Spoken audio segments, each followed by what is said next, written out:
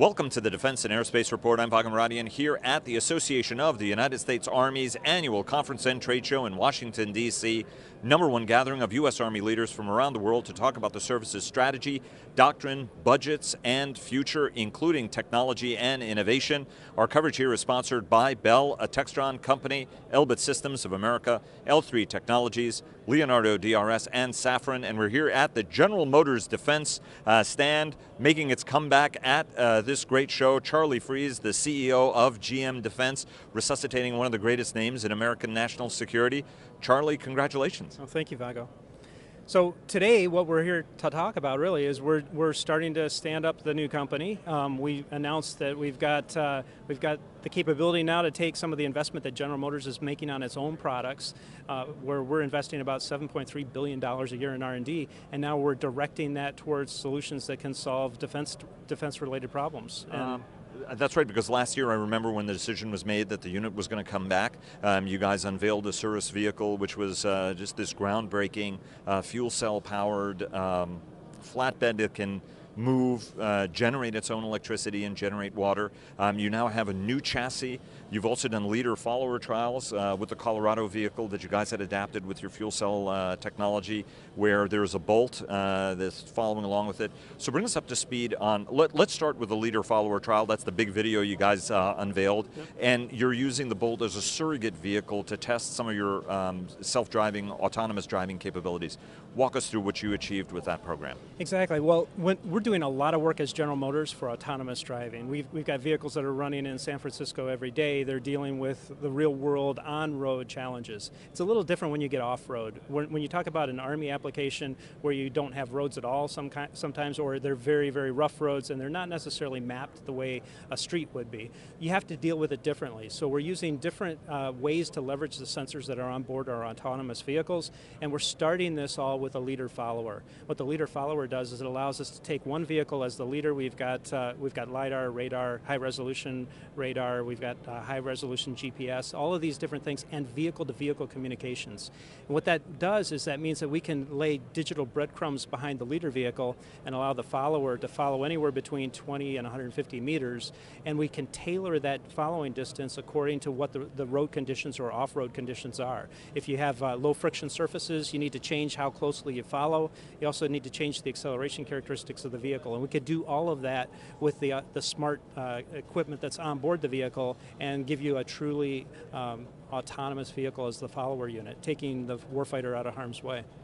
You know, it's amazing as somebody who loves driving and loves cars, you can see sort of the promise and the benefit of autonomous vehicles, but you realize then the challenges that even the very worst driver can do a better job in a field or something to avoid a pitfall, avoid a ditch or something that maybe even an autonomous system might miss. How are you guys refining these algorithms, advancing the state of the art on it? Because you're absolutely right, it's one thing to be, hey, I'm on a mapped service and I have the right coordinates and I know that I'm on this side of the lane, and now I'm just checking for anything that's anomalous there, as opposed to being like, hey look, this is terra incognita, we're going into this terrain for the very first time. Well, there's a lot that happens on road that's unpredictable. I mean, you don't know when a dog's going to run between two parked cars or somebody's going to swing their door open. But by using sensors and the smarts that go into the vehicle, we found on-road ways to deal with that. So we have different challenges when we talk about off-road, especially when you talk about terrain that might change very dramatically, but in a battlefield situation you might even have others that are affecting the terrain. There's a pothole that was just created by an explosive device or something like that. So you need to be able to address that all very quickly, and you have to have the intelligence in the vehicle to deal with it. But as a leader-follower, the first step is use the advantages of being able to follow a vehicle where you've also got the intelligence of the lead driver that has picked a safe route and let the follower adapt to that. And then eventually you can start to wean yourself off of that and get something that can truly run autonomously. But with the sensors, we have the ability to see things that the human eye or the normal senses that a human driver would use can't detect. We can see through fog and smoke using sensors like that, and that can actually be an advantage that can help eliminate a lot of sources of human error. And then you also have to recognize that the computer is not going to have the type of human error mistakes that are made in driving. So all of those can end up being a safer situation for driving. What you guys also were trying to do, though, is fundamentally also change the propulsion equation away from combustion, internal combustion engines to hydrogen fuel cells. It's a technology you guys have worked with for literally decades. I mean, 40 years of experience within the company trying to do that. And your products are actually going into a whole bunch of defense applications as it is right now. Some acknowledged, some less so. Talk to us a little bit about how you're refining that power plant and how this new chassis and new setup works. We were joking a little bit earlier. It's like, wow, it's like you guys are a car company and sort of laying it out so that we can easily see it. Yeah. So when we did the Colorado ZH2, which you've seen, we were using 2007 level fuel cell technology, and we were putting it into a commercial architecture that we had been developing and had parts already on the shelf. And it meant that we were using something we trusted. We knew we could turn it loose to the military. They could run it for a year, and we didn't have to worry about whether it would hold up. But since that time, we've been able to advance considerably on the production intent hardware. And what that's allowed us to do is to get a much more compact system. So what wouldn't have fit under hood with all the cooling and other things now fits easily under hood, and it still meets all of the propulsion system requirements. And that frees a lot of space in the chassis for other things. So if you look at this up in front, we've got the new propulsion system, which is the fuel cell power generation unit, and then we're able to put a traction motor on each axle independently, something we didn't have on the Colorado. We had one motor that was going into a transfer case. So now we can control the torque on each axle independently. We also have a battery system that's much more capable than what we had on the Colorado, and we were able to put in hydrogen storage tanks that are able to put enough hydrogen on board so this becomes a 400-mile range vehicle. And it does all this in an architecture that maintains the off-road capability that the Colorado had, but this new Silverado ZH2 architecture will be much more capable. It's got much better ground clearance with 12 inches of ground clearance under the entire vehicle, and we can still maintain the fast refueling that came out of the Colorado with 3-minute refueling, but we added a couple things that were kind of interesting, like the ability to capture the water. I think when we talked last year, we mentioned that it generates about 2 gallons of water an hour. Now we can capture that water, and at the point where it's most valuable, at the end of the supply chain, we're making the water in situ. So now that becomes another advantage that comes out of the hydrogen, which we didn't really leverage before. We knew we could do it, but now we're going to start doing that on this vehicle. So, how much progress, because it's not just a vision of autonomy, it's a vision of completely changing not only the fuel source, but also how the Army powers everything, given that 90% of what the Army burns, that might not be an accurate suggestion, but a large amount of the fuel is actually to generate power to run systems. Main battle tanks run their engines or a donkey engine in order to be able to have that sort of overwatch mode or full up power mode. Talk to us a little bit about the progress you're making in bringing this architectural idea. I know the Army Secretary was just here and you met with him briefly. Talk to us about the progress you're making to get the Army to perhaps, because for you to succeed, they have to rethink fundamentally how they operate, right? Tell us the progress you're making in sort of getting the advantages of this system in front of the customer. Well, we just signed up on a contract with TARDEC where we're going to demonstrate this vehicle as part of a broader ecosystem. And what that's going to deal with is the fact that we can take the energy that's either available in theater, or we can take JP8, which they're already bringing into the theater, and we can convert that to hydrogen. Hydrogen is just a more efficient way of storing the electrons. I mean, nobody thinks twice about storing electrons in batteries, but we can store more electrons in hydrogen than we can in the batteries. So think of it as you bring whatever energy source with you that you want. If JP8 is the source you want to bring, you can bring that, or you can use other things that are in theater, reduce your JP8 consumption. Either way, we can convert that to hydrogen and use the advantages that come out of hydrogen with greater efficiency. We can travel further.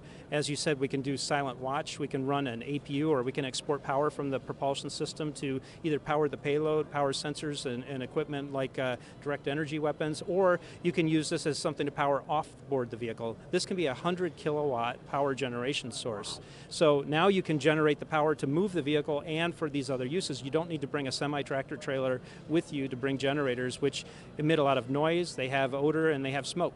And so all of those things are disadvantages. We can avoid that with this because the system is so quiet and emitting only the water as the exhaust product. That's a big advantage. What is on your agenda over the next year, right? I mean, because the first year we saw the vehicle after you guys had done the trials for it. Last year you unveiled the new vehicle, so what are you guys going to be doing over the coming year? Yeah, so as I mentioned, this is the actual vehicle that will be used in that ecosystem evaluation by TARDEC. We're going, next time you see it, it'll have the top on the vehicle, so it'll look more like a truck.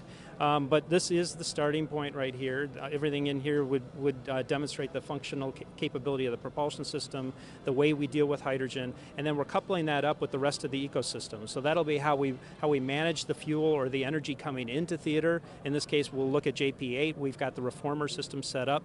Then we'll look at how we manage the water and the JP8 over the logistics train, so that we can look at how much overall energy is being consumed, how we've optimized it as an ecosystem, how we can increase the amount of operation that we can get out of the vehicle, the distance that can be traveled, the amount of silent watch time that can be run, and then how we capture the water and can reuse the water. Because if you put in a gallon of JP8 and you can get 2.5 gallons of water out the back end of that, that's a big advantage. So that's one of the things that we want to make sure we've optimized and then dealt with that in the kind of situations of a real mission. And let me ask you, Army Futures Command, new organization. There are some folks asking questions about, look, what does this do to the Army's acquisition system? You're the CEO of an old new company that's in the field. Obviously your relationships, despite the fact that you guys got rid of your armored vehicle business, you've had an Army acquisition relationship for many decades that continued unabated. But talk to us, do you fully understand, or do you have any questions? I mean, is it clear enough how this new ecosystem is going to work that will allow you to interface with the customer, whether to help them shape their ideas or to do sales? I mean, is it clear enough, the new structure, from your standpoint as the CEO? So when you say, you're talking about the Futures Command? The Futures Command and how it interfaces with the Army's classical acquisition mechanism. Well, I think what we're finding is the Futures Command is going to put more focus on some of these innovative areas and non-traditional ways to try to address challenges that the military has. And that's really very well aligned with what General Motors Defense is trying to do. We want to go in, and GM Defense is focused on trying to take the things that we're already developing for commercial applications and leverage that investment so that we can more quickly and more cost effectively take that to solve a problem that the military faces. And do it with that last mile of adaptation where we can tune it specifically to their needs, but they don't need to back up and start at ground zero with the creation of all the research and development that it took to get to that point. If we're investing about $7.3 billion a year in research and development, that's a great starting point, and then we can keep a very lean, agile operation that can focus those resources strictly on the things that ultimately will pay off for the military applications. Do you think, are you sometimes surprised when you tell people how much money that General Motors spends on R&D and how formidable your engineering capabilities are? I mean, I think that some people are surprised by that. Do you find that people are surprised when you tell them that? I think a lot of people don't quite realize how capable General Motors is in terms of the resources and the technology that we have to bring to bear. I mean, everybody knows we're a leading auto company, but sometimes people just view it as the product. They don't necessarily look behind that to see what's behind it. All the work that's being done on electrification, autonomy, the fuel cell technology, the work that we're doing on just developing the building blocks that go behind that. Cyber, for example, where you were very strong? Yeah, being cyber connected vehicles with OnStar, all the things that are going in there, those are things that maybe not all people recognize, and when you start looking at it all in one place, it's pretty impressive what that can actually do to solve some of these challenges that we see in the defense area. And then you guys also have been filling out the management team, right? Because now your president is retired U.S. Army Major General John Charlton. That's right, yeah. One of the key things was to bring John in because we're trying to get some real key people in so we can start to build out the staff and keep focused on what the customer needs really are. And so ultimately, John is the start and we'll add to it from there. Let me ask you one other question. Last week, Charlie, the White House released, the president signed off on a defense industrial study, a national industrial study actually is what it is more broadly, and sort of the defense industrial piece of it, saying that the United States government will have to come to the aid of some small suppliers that are key for American national security. As a standpoint of a CEO, of an American automobile and a technology company, what do you think the impact of that study is going to be in how you guys, whether you're going to do, supplier management or just your overall approach to sort of technology development? Well, we have the advantage of General Motors has a very well-developed supplier management capability, just with how we do global management of the supply chain. And that's a really important ingredient to this, and as a global competitor in the automotive space, we buy from a lot of different places. But what's very interesting is just how much domestic capability that we have to build these vehicles, the things that are very interesting for this defense community. We have the ability to do a lot of that right here in the United States with local production. In some of the cases of, like, for instance, the batteries and the fuel cells, those are going to be made in Brownstown and in the Michigan area. So having the ability to do that gives us a tight control on some of those things. Those are things that a lot of companies can't do, but we have that installed capacity in those areas, and that's a big advantage. Charlie Freese, CEO of GM Defense. Great talking to you again, and look forward to talking to you again soon, because you guys are on the move, and look forward to visiting you up in sunny Michigan. Thanks, Vago.